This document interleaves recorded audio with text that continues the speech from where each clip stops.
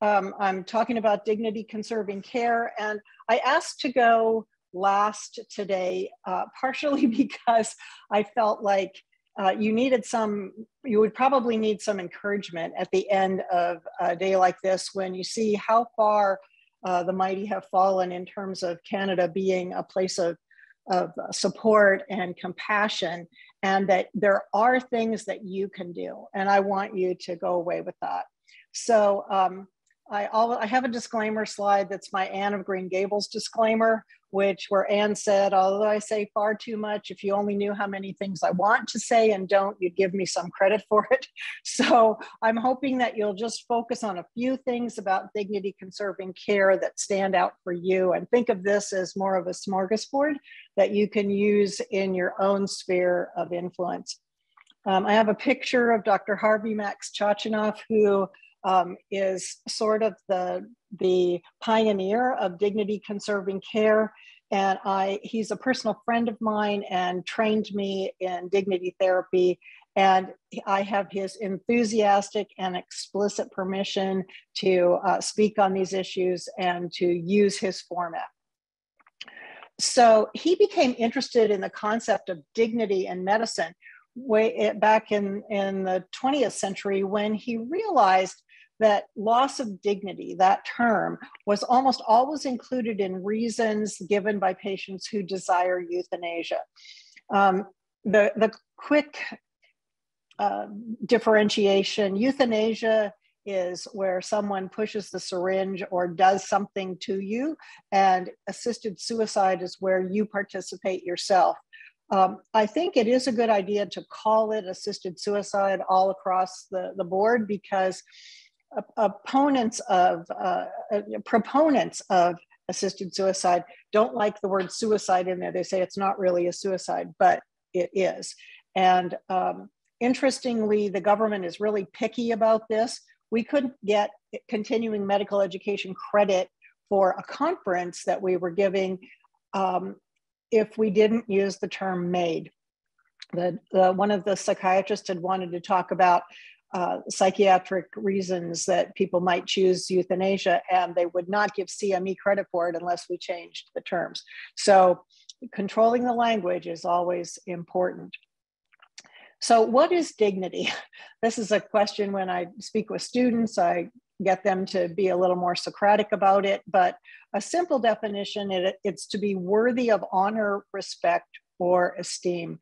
And in Latin, dignitas means worthiness. So a couple of important questions that we need to think about. Is dignity inherent or conferred? And can dignity be lost, quote unquote? So we'll think about those things a little bit. So here are some of the aspects that I plan to cover. I'm just going to skip this because you'll never remember it in your head. So one of the concepts I wanted to bring before you in palliative care is one of the foundational principles of palliative care is that of total pain. Dr. Cicely Saunders, who was the person who was the founder of modern palliative care, had 4 different aspects of total pain. There was physical, psychological, social, and spiritual. And these kind of overlap like a Venn diagram. Now, in my slides, it's a pie chart because I haven't figured out how to do a Venn diagram, but they really do overlap. And another category that's not spoken about by Dr. Saunders, but anybody who's ever been had a serious illness in a hospital setting or outpatient setting knows that bureaucratic pain goes in there as well. When you have to wait for a procedure or wait for results, or you can't get the care that you need. So that's this idea of total pain. One of the cases that I have had that illustrated this the best was a young woman whom I'll name Jen. And we had a very hard time getting her physical pain under control. She had a bad gynecological cancer. And finally, she confessed to someone that she felt, in her own words, that she was suffering as a result of having a quote unquote promiscuous lifestyle and that God had cursed her. We got her pastor to come and speak to her. We talked to her about the nature of God, and we were able to get her pain under better control, but it still wasn't completely controlled. And one day I went into her and said, you know, Jen, it seems to me there's something else going on here. There's something else that where you're not getting your pain controlled. And she said, do you really want to know? And I said, yes, I really want to know. And she said, well, I'm just worried that when I die, nobody is going to be able to cash in my Club Z points. Now, Club Z was the rewards points from a now defunct store called Zellers. And so this was a long time ago. And I just looked at her and said, your Club Z points? And she said, yes, I've been saving for 2 years to get a bicycle for my little boy. And I'm just afraid that after I die, he won't get his bike because nobody will be able to use my points. Well, we got some money we used her points, and we got some money from the Palliative Care Foundation, and that little guy was riding his bicycle up and down the hallway the next day. And we got Jen's pain under control, fully under control, with half the pain medication that she was on before, because all of those aspects, the physical, the psychological, the social, and the spiritual aspects of the pain that she had been experiencing were addressed. So there are major dignity categories. Some of them are related to the illness, and under the illness, things like the level of independence. So what's the patient's cognitive acuity? What's the functional capacity? How can you be independent? And then there's symptom distress, like physical distress and psychological distress. And the physical distress, I think everybody gets that one. So I'm going to skip over that, but it is very important, just as it was for Jen. So symptom distress, and Dr. Chachanoff has some very good questions. So think about asking some of these questions if you're ever in a position like Dylan, where you are someone who is near a patient or near a family member or whatever. So if there's medical uncertainty, the questions that Dr. Chachanoff suggests are, is there anything further about your illness that you would like to know? Are you getting all the information you feel you need? So can we put the person at ease if they have just more information? If they have death anxiety, are there things about the later stages of your illness that you would like to discuss, is a question he suggests. So are there some things that are really freaking this person out that might not even happen very often in that particular diagnosis? So finding out what are some of the things related to the illness that might be giving them a hard time. Well, you can't see the beautiful picture of two of my granddaughters taking care of our dog when she had a surgery, but one of the dignity conserving perspectives is continuity of self. So am I still me? So asking the patient, are there things about you that this disease does not affect? So one of the things that we find for our patients is the importance of photos and stories of patients. So if family members can bring in photos or write a little story about the patient, this can be really important. One patient I took care of in Halifax, she and her husband had been champion ballroom dancers, and she had a cancer that was very wasting, and she weighed about 85 pounds. But there was a photograph of her with her husband when they won a competition, you know, in one of their poses. And it made such a difference as to how we saw her, because we could see her more as a whole person. So another one is role preservation. So one of the stories I have about this is also in Halifax, we had a gift cart where patients could choose something if there was a gift, an occasion for giving a gift coming up, like Christmas or a birthday, and they could choose one of these donated gifts and give it to their loved one, and they, even when they couldn't go out to purchase a gift. And I was just about to step into the room one day when one of our volunteers was about to wrap a present for one of our patients. And the patient just exploded at this volunteer, who was actually quite a famous opera singer, but she came in and volunteered. And the patient just said, "Don't you have any idea about how to wrap a present properly? You don't put the top down first, you put it in from the sides first." And I started to get really upset about this. And I was about to march in and say, "Don't talk to our volunteers like that," because we're quite protective of them. But the volunteer, who was an artist herself, understood what this meant to this patient. This patient had been a beautiful painter, visual artist, and she was left-handed, and she had had her left arm amputated at the shoulder because of cancer.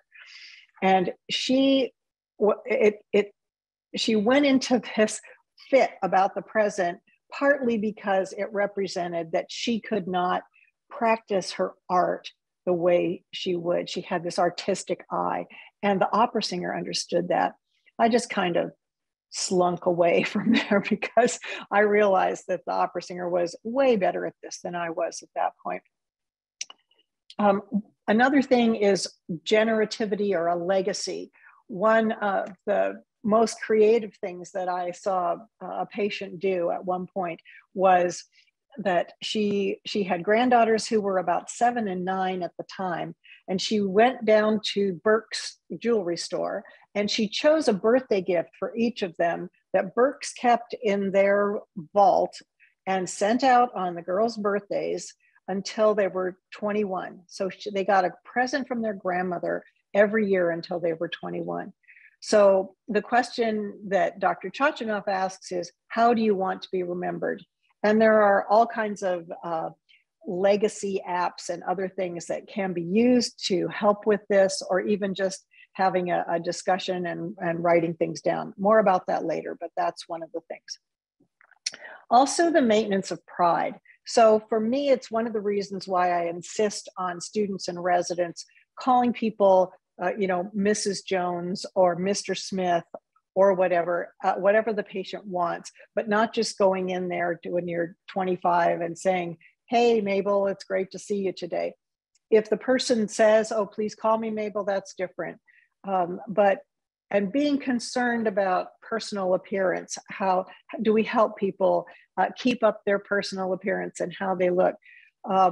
What about yourself or your life are you most proud of is one of the other things that goes deeper than the surface. I don't know whether any of you have seen the television series called The Midwife or not, but there's one incredibly poignant scene with a mother who's dying, and she was very proper and very upper class, and she had a bumbling daughter who was one of the nurses and who never seemed to be able to impress her mother or to get her mother's approval.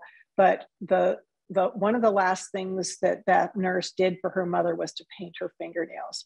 And it was this connection that they had. It was just a beautiful time where she showed her mother that she understood what was important to her. And it was a really beautiful connection.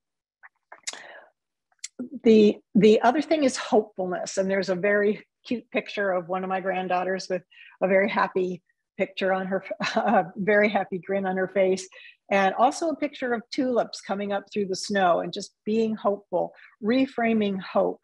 Now, B.J. Miller, you may know him. He's a doctor in San Francisco area. And sadly, he's now speaking for the Dying with Dignity conferences. But he has a TED talk about, he lost several of his limbs in an accident when he was a young person in university. And one of the things he says that, and the question from Dr. Chachanoff is, what is still possible? One of the things he says that we would call reframing hope, he says, if we love such moments ferociously, then maybe we can learn to live well, not in spite of death, but because of it. Let death be what takes us, not lack of imagination.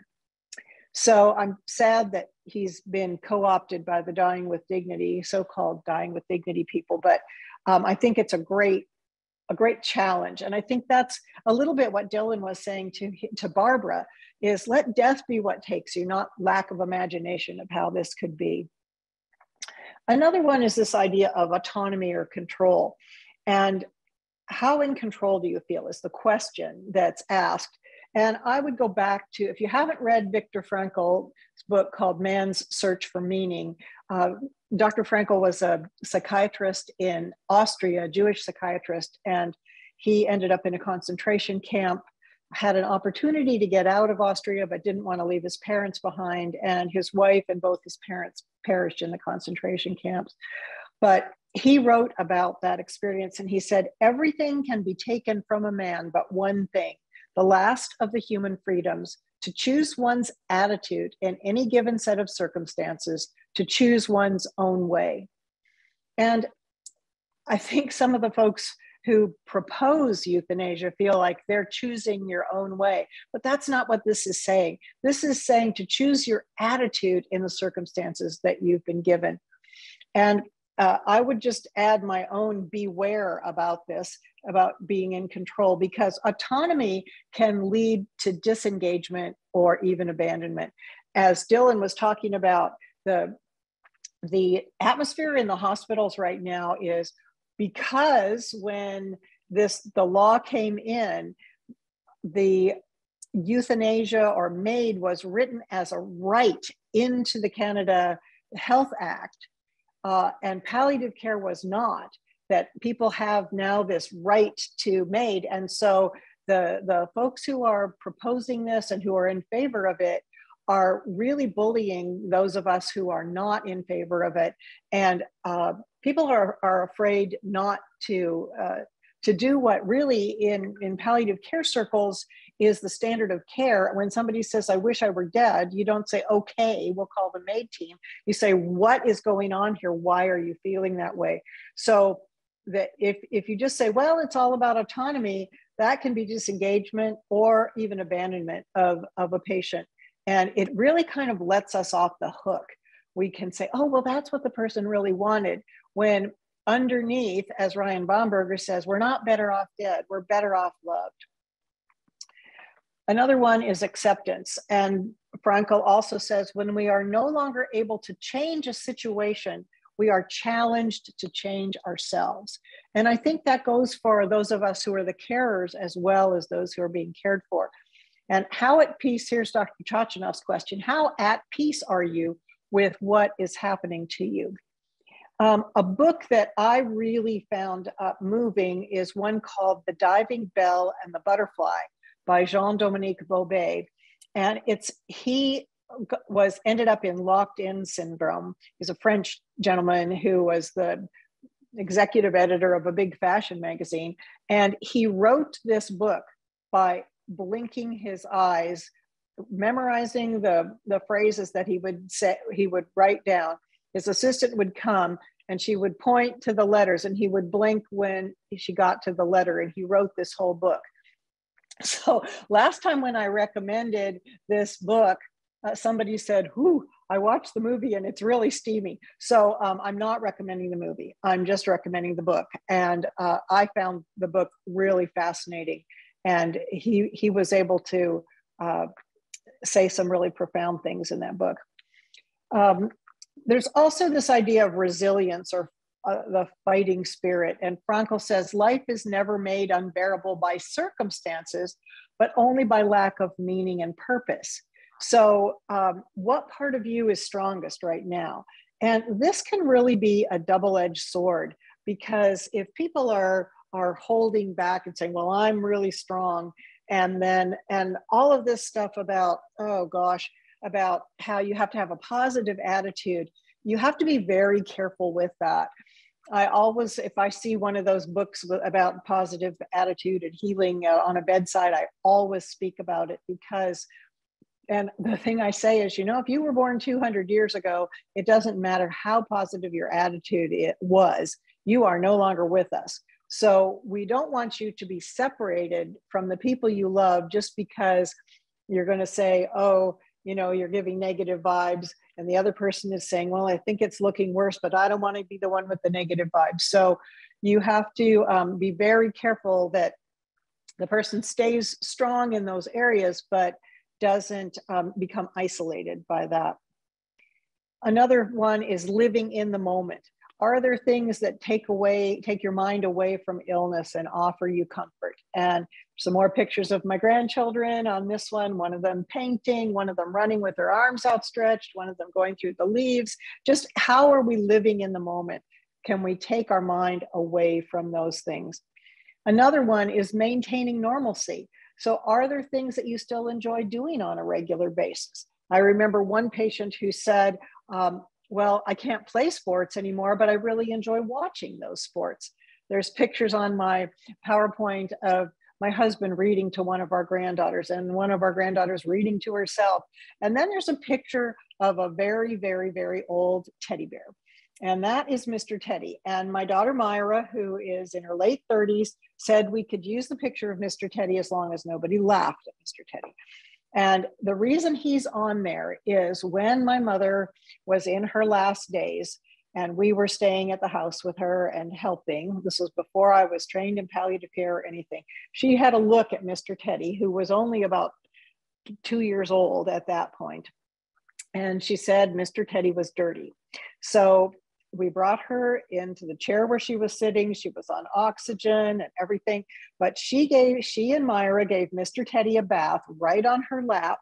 And then they used a towel and dried him off, and he was hung out to dry on the line. But that was something that meant a lot to my mother and to my daughter. It was part of that maintaining normalcy. So are there things that we can do right where the person is that will help to maintain that normalcy? Things that you still enjoy doing on a regular basis. Another one is seeking spiritual comfort. So asking, is there a religious or spiritual community that you are or would like to be connected with? This is something really, really important. And I think, I remember Dr. deVeber. He was such a pioneer and such a wonderful man. And this would be something that he would always emphasize as well. And Dr. Saunders did too. That this is part of the total pain picture, and we need to address it. So there is also a social dignity inventory that Dr. Chachanoff has put together. So there's about 25 questions, and they have different domains that they ask questions about. So there are privacy boundaries, social support, the tenor of the care, being a burden to others, and aftermath concerns. And underlying themes from this are symptom distress, existential distress, dependency, peace of mind, and social support. Now, I know you're never going to be able to copy all of that down, but I'm going to give you some examples of this.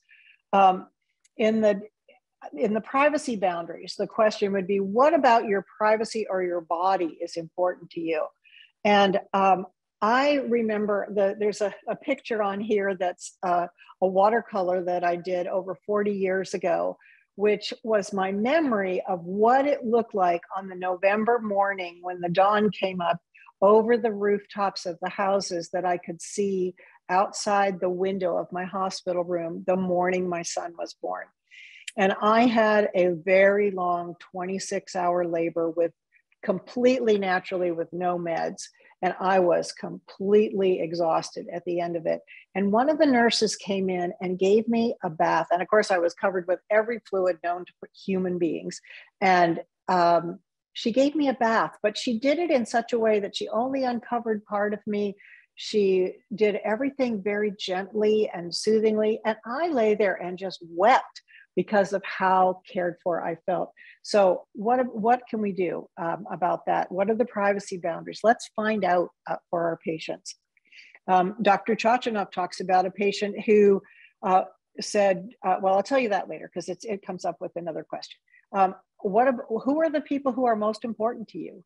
Your social support. Who is your closest confidant? And boy, I'll tell you, this has been so hard in COVID. And with all the restrictions that people have not had the social support, and it's been hard not only for the patients and the caregivers, but for those of us who are trying to care for them, because we know how great it could be, but we couldn't meet those needs because of the restrictions. Also the care tenor.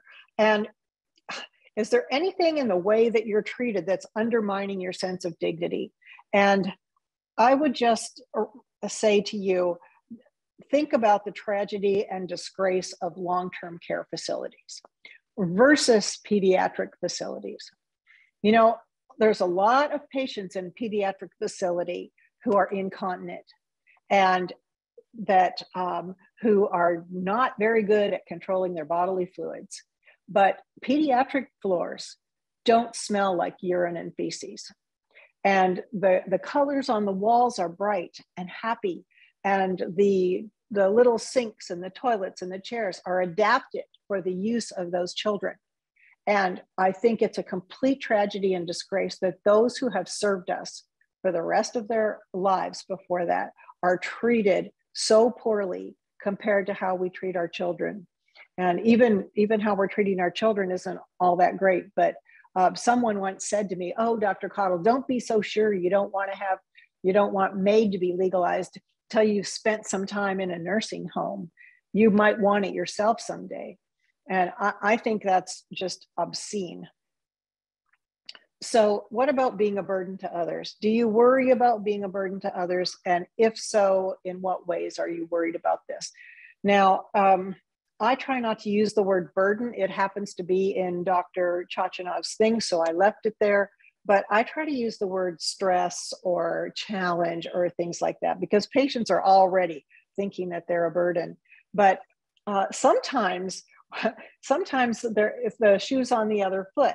One of the patients that I took care of in Nova Scotia at one point said to me, his family would come in and they'd be cheerful with him, and then they'd go down to the family room and they would all cry and wail, and then they'd come back and be cheerful. And he looked at me and he said, "Don't they know I'm dying?" And I said, "Yes, they understand that." And he says, "Aren't they going to miss me?" And so I went down to the family room and I said, "You know, your dad's back there and he asked me these two questions." "Oh," and they started wailing and you could hear them running all the way down the hall. "Oh, Dad, we're going to miss you. It's terrible." And, that gentleman needed to know that he was loved like that. Another one is, what are your biggest concerns for the people you will leave behind? When I did my training in Montreal, we had a lady English was not her first language, and the home country, we had a horrible time getting her pain under control until we figured out that she had a disabled son at home. And in her home country, this was considered to be a shameful thing.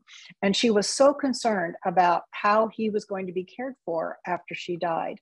Well, we got him into a group home and he was very happy in the group home, and we were able to get her pain under control with less medication as well. So what are your concerns for those you'll leave behind? So also there are internal and external aspects in how we experience dignity. And they're dependent upon both the strength of ourself and on our environment. So one of the things that Dr. Chachanov talks about is that care team members that's all of us, provide a mirror to our patients. So how the patients perceive themselves to be seen is a powerful mediator of their dignity. So if they perceive themselves to be seen as someone worthy of dignity, then they experience that feeling of being dignified. I know it's a little complicated, but if you think about it, you'll get it. So the experience of dignity is like a dance. The intimate connection, this is what Dr. Chachanov says, the intimate connection between the care team member's affirmation and the patient's self-perception underscores the basis of dignity conserving care. So we're always kind of going back and forth, reinforcing the positive things, trying to mitigate the negative things so that people will have that experience of that. He's also written a very interesting article called The ABCD of Dignity Conserving Care. And the aspects of that he talks about are attitude, behavior, compassion, and dialogue. So I've given some examples of those things. Under behavior, one of the things he says is that it must be predicated on kindness and respect. Small acts of kindness can personalize care and often take little time to perform, just like that nurse giving me a bath. And so respecting someone's privacy, sitting down when you go to visit somebody. They did a study that showed that doctors got credit for being there twice as long if they just sat down. So giving the full attention to the patient, using appropriate language, giving the gift of time, that's one of the behaviors behind dignity conserving care. And then the compassion, the C for it is a deep awareness of the suffering of another, coupled with the wish to relieve it. And then the last one is dialogue, which means that acknowledging the personhood beyond the illness and recognizing the emotional impact that accompanies the illness. Back in 1927, a doctor named Francis Peabody gave a lecture that was published later in the Journal of the American Medical Association, almost 100 years ago. Very little is left in medicine that's still relevant, but his lecture is. And what he said was, the secret of the care of the patient is in caring for the patient. We're better off loved, basically, is what he's saying. Now, one of my questions that I find is a completely excellent question that you can ask is, what's the worst part of this for you? And I have gotten some absolutely stunning answers to this. Well, the worst part of this is that I have a brother in New Brunswick that I haven't spoken to for 30 years, and I really want to know where he is, and I want to be reconciled. Or I had a child I gave up for adoption 40 years ago when I was 15. So some of these things, or, you know, I really don't want to miss the big game. You know, some of these things that are there, it's not always what we expect it to be. So I find that a really good question. What is the worst part of this for you? So dignity therapy, I know we're coming to the end here, but dignity therapy is a subset of dignity conserving care. It was developed by Dr. Chachanoff and his team. And I'll just give you their little summary of what it is, because I felt so honored to be trained how to do this. So he says, dignity therapy is a psychological intervention designed specifically to address many of the psychological, existential, and spiritual challenges that patients and their families face as they grapple with the reality of life drawing to a close. And it offers a way to preserve meaning and hope for patients approaching death. And here's one of the things he says in his book about it. The rationale for many palliative care interventions is to make the patient less aware of his or her suffering. Although analgesia, that's pain control, does not eliminate the source of physical pain, it nevertheless effectively eliminates the sensation of pain. Dignity therapy, however, attempts to deal with emotional pain by targeting its source. So it's a little bit complicated. You ask some questions, you write it up, and you read it to the patient, and they can do that. But there's some really good questions. And after I gave this longer version of this talk to Canadian Physicians for Life in October, I had an email from a resident who had been doing his palliative care rotation. And he said, you know, those questions that you had, I asked a patient some of those questions, and the person changed his mind from wanting to have MAiD, from wanting euthanasia to wanting to go to hospice. And the staff person I was working with couldn't believe it, went back in and asked him, and sure enough, he had changed his mind. So think about some of these questions or statements. So please tell me a little bit about yourself. What has been your greatest joy or accomplishment? When did you feel most alive? What are the most important roles you have played? Are there things you would want your family to know or remember about you? What are your hopes and dreams for your loved ones? Is there anything you feel you still need to do or say? And they don't put in the document that they make anything that's like a negative bombshell. It has to be positive. If the person wants to say that to their loved ones, they said, you know, go ahead, but we're not going to be party to something like that. In creating this permanent record, are there other things that you would like to have included?